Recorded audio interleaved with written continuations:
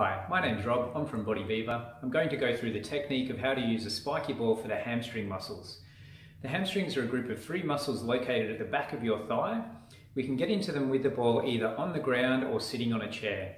I'm going to show you both, but you should do whichever one you feel works better for you or whichever one your therapist suggests for you.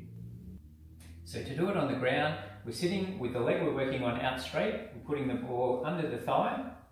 We're taking a weight through our hands and the other foot so that we can move our body to slowly roll the ball right through the back of the thigh. Now the hamstrings run from a bone at the bottom of our pelvis. It's the same bone you sit on, and they run down the back of the thigh to attach just past the knee.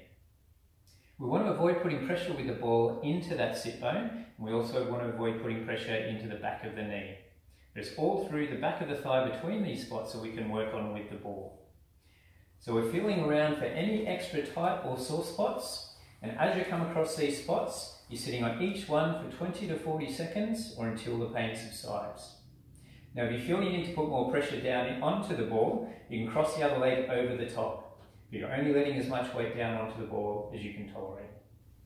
To do this in sitting, exactly the same principles apply. We're putting the ball under the thigh, only letting as much weight down onto the ball as you can tolerate, feeling around for any extra tight or sore spots, sitting on each spot for 20 to 40 seconds or until the pain subsides.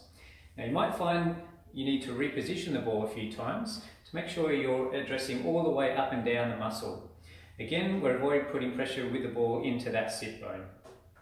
Now a great technique you can do with the ball in sitting is as you're sitting on a tight or sore spot, you're slowly straightening and bending your knee. And this can just help provide an even more effective release for the muscle.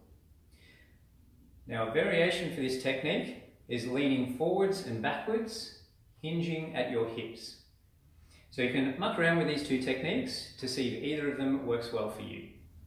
So we can work on the hamstring muscles with the ball for anywhere up to several minutes at a time.